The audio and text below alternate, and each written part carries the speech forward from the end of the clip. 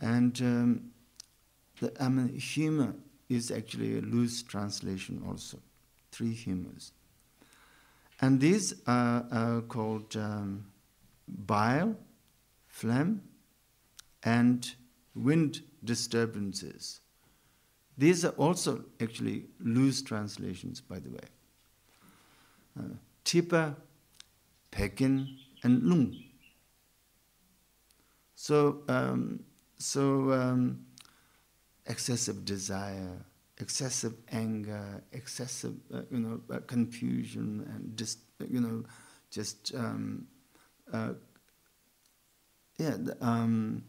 that state of fogginess of mind. These 3 then relate to those kinds of symptoms. Symptoms caused by 3 main disturbances that you can experience, caused by phlegm, bile, and wind disturbances.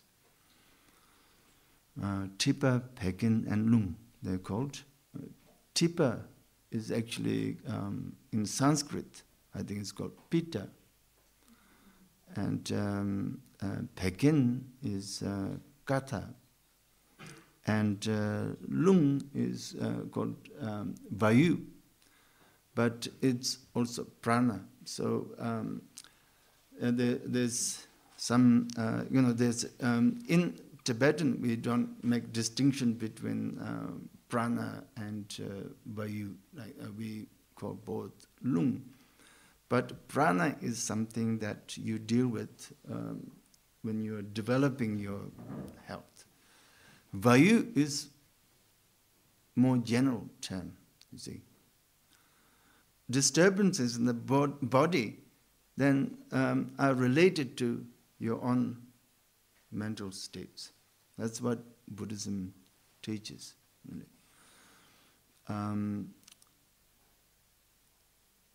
Because it relates to whether the body has got too much heat or it's too cold, whether there's one has mobility or one has problem moving one's arms around, whether somebody has got breathing problems or not. Does somebody have night sweats? Is somebody always hungry or has no appetite? Why does somebody eats all the time and doesn't gain weight, even if he wants to look like Arnold Schwarzenegger? And another one who wants to lose weight and is dieting and can't do it. Why does these things happen? The answers to all of these things, we'll talk about a bit of that tomorrow. But so a lot of it, not all, but a lot of it has to do with one's mental state, you see. If one's mental state in such a way that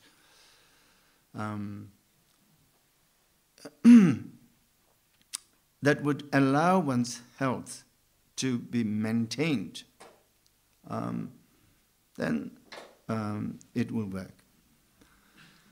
So at the end of the day, I suppose the main thing is to have the sense of,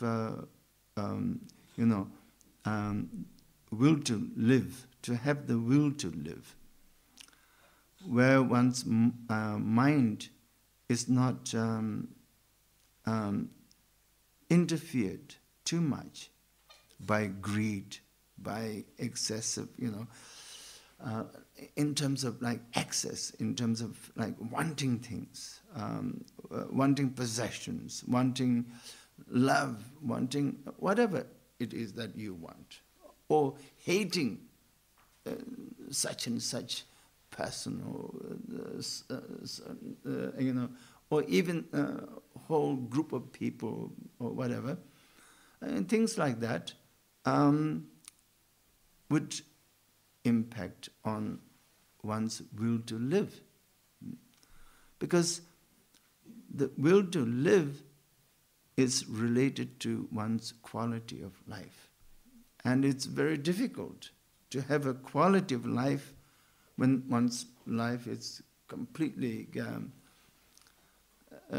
put into state of chaos, either because one wants something so much, or one hates something so much, disgusted, revolted, put off, whatever, So, so every time when the object of your hate or whatever shows up, you can't handle it. You almost go into a catatonic state. When you're being abusive, verbally abusive, you're not that angry. So when this kind of behavior is repeated over and over, it starts to impact on your quality of life.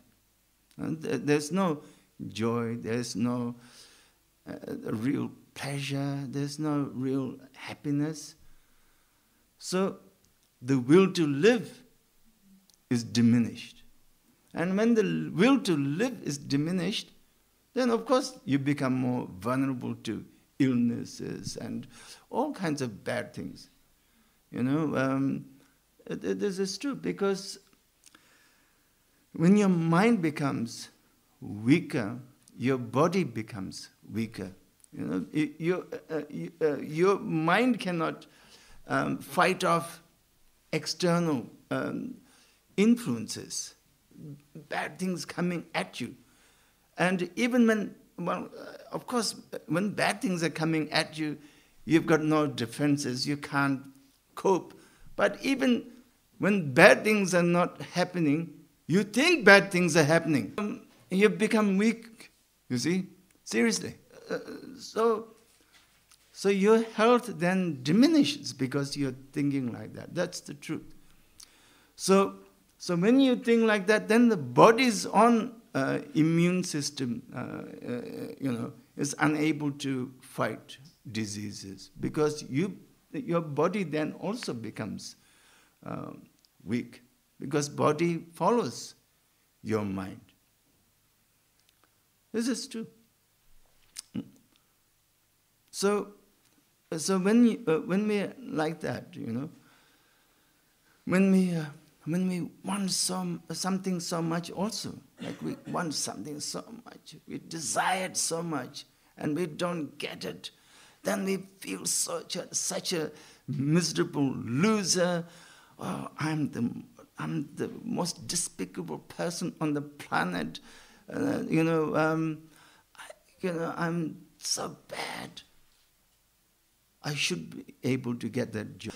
I should be able to do this and that, and I can't, and what's wrong with me? What's wrong with me? You don't need other people to punch you up. You do it yourself, both internally and externally.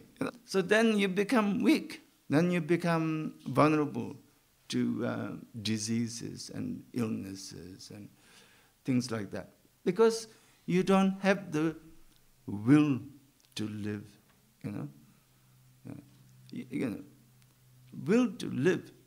And if you have that, because based on your strength, then because you're feeling strong in your mind, in other words, because you're feeling strong in your mind, you will feel quite strong in your own body also.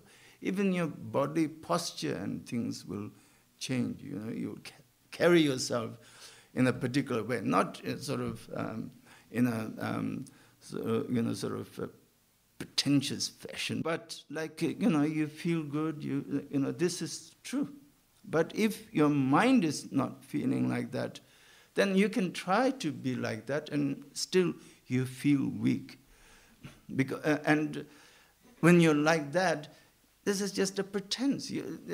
Because you're feeling weak, you want to show off, like, no, I'm not weak. It's like a wounded animal pretending And, this creature is ferocious to some other animal who is going to attack it or whatever. This is an unfortunate example, but it sort of becomes like that. I hope I'm making sense, but really, it's true. So the psychological state that we're in at any given moment. I say psychological state because if we're in a particular psychological state, then we will develop certain psychological disposition. The dispositions will follow the states that we're in. And our dispositions then, of course, are directly related to our personality, character, and so forth. So, if we watch ourselves, and if we see what sort of state of mind we're in, then we will develop the kind of dispositions that we need to feel that strength, to have that will to live. It is something that we have, in other words, it's something that we have to teach ourselves all the time. It's a process. It's not like we're healthy and we're not healthy, but we become healthy or healthier from day to day. And that's the thing. It's not a one-off thing. It's not like getting a penicillin injection.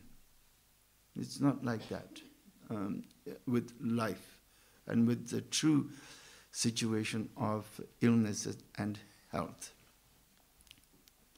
There's no penicillin injection and there's no panacea.